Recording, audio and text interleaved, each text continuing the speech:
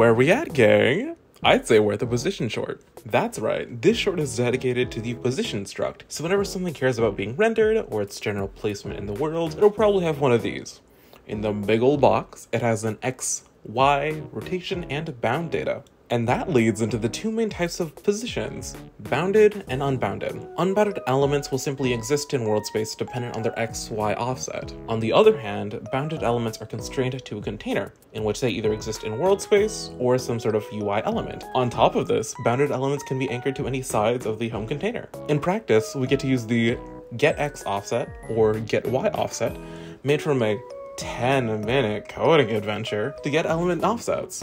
However, in truth, the system is still incomplete. This is due to the fact that devs still can't make custom bounds to use in world space, so y'all are stuck to using either elements in world space or constraining elements to the GUI.